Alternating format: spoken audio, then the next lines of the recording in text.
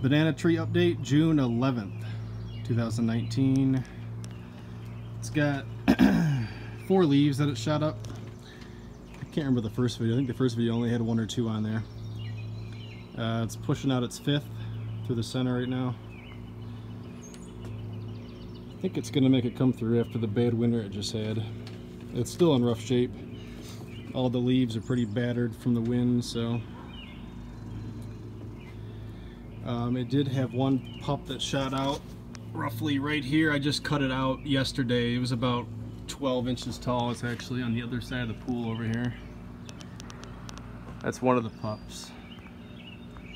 So we'll see what that does, but and it's shooting out a second one right here. So that's how we're looking, June 11th. I'll keep you guys up to date with it.